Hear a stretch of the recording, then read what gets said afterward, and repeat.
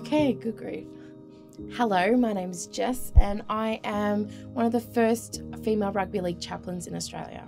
So being a chaplain, you don't really get asked the question, are you okay? It's kind of the given that you ask the question.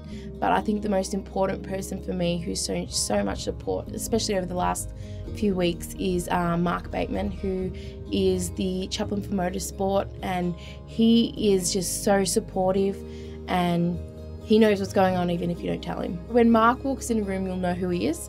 He is this big, jovial, happy man.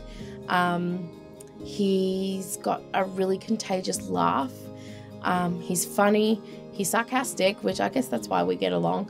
And he always goes out of his way to make you feel special. For me, to have someone to talk to and to just debrief and let him know what's going on is just the best thing, because, you know, it's a lot to carry when you're a chaplain, and when you're by yourself, it's hard. If Mark was right here in this room, I would like to say thank you. I would like to say you're the best person I know, and I'm so grateful that you're in my life.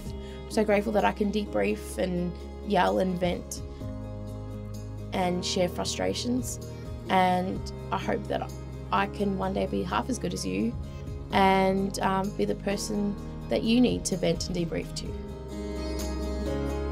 The best piece of advice I can give? Be genuine, I suppose. I don't know now. Good grief. I'm not that wise. Oh, I got it. I know what I have to say. Okay, we're on a roll. All right, I got this. Hang on. Okay. The best piece of advice that I can give in regards to are you okay or anything that we're going through is that it's not wrong to feel bad, and it's not wrong to feel sad, and there's nothing wrong with those people. They're just ordinary people with extraordinary problems. And asking the question, are you okay? That's a problem shared is a problem halved. You don't have to talk.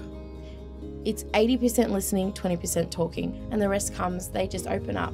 So you don't have to do anything much. All you need to ask is, are you okay?